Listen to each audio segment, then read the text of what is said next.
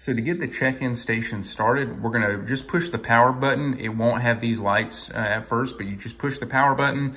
The blue light above this Wi-Fi sign will start blinking. And once it stops blinking, we know that we're connected and good to go. Then I'll just come over here to our iPad.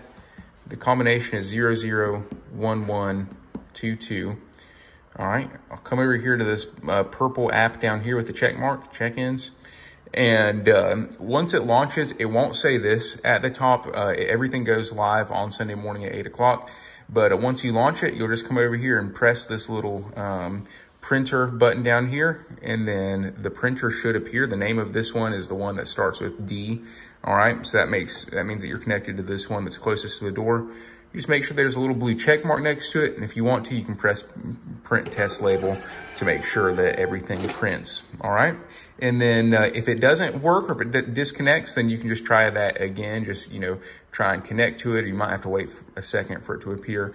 But you do that, and then it's the same process for the other printer. And when you're done, you just shut everything down.